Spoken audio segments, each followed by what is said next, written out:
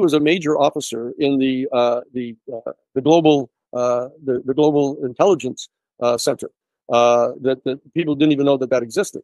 But there's a global intelligence center, and he was also a high-ranking member of the National Reconnaissance Office, which is in charge of all satellite surveillance on the planet. Now, this is an extremely high-ranking guy. He was actually assigned by the United States Pentagon to be a member of the Special UFO Task Force inside the Pentagon, inside the Office of Naval Intelligence. It was the organization that was put into place after Lou Elizondo resigned and went public about what was going on. They wanted to be able to say, well, there's no such thing as the ATIP program, the Advanced Aerospace Threat Identification Program that Lou Elizondo, we don't know who Lou Elizondo is. We've never heard of him. There's no such program.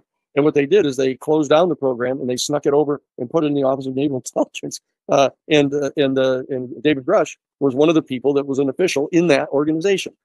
So when he came forward to testify to Congress, he was an absolutely authoritative, high-ranking official of the United States government that was testifying to that fact.